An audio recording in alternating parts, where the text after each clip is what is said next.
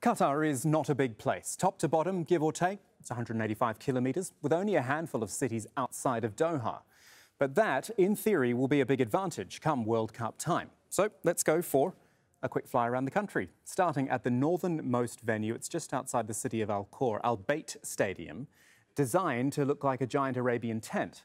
On November 18, it'll host the opening match of Qatar 2022, making quite the statement for the first World Cup to be held in the Arab world.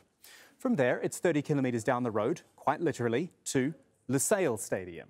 This is the biggest venue, the 80,000-seater, which will host the final. Not complete just yet, but getting pretty close. Now, we're not actually into Doha proper yet. Lusail is still north of the capital. And similarly, the Ahmed bin Ali Stadium is as far west as you'll go in this tournament. Absolute city limits here, but still accessible by train and with a giant shopping mall right next door.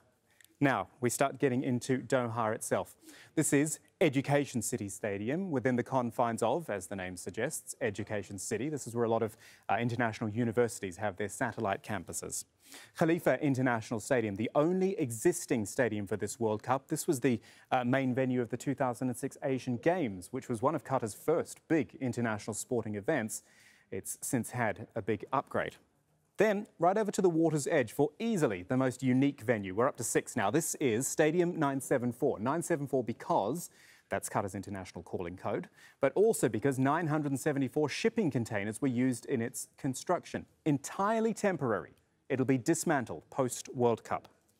Al Thamama Stadium just recently opened, and like Al Bayt, it has the local touch. Al Thamama is actually designed to look like a traditional kafia. That's the woven cap worn by a lot of men and boys in this region. And finally, Al Janub Stadium in the city of Al Wakra. This is as far south as you'll go, but that's still only around 20 kilometres from Doha's CBD.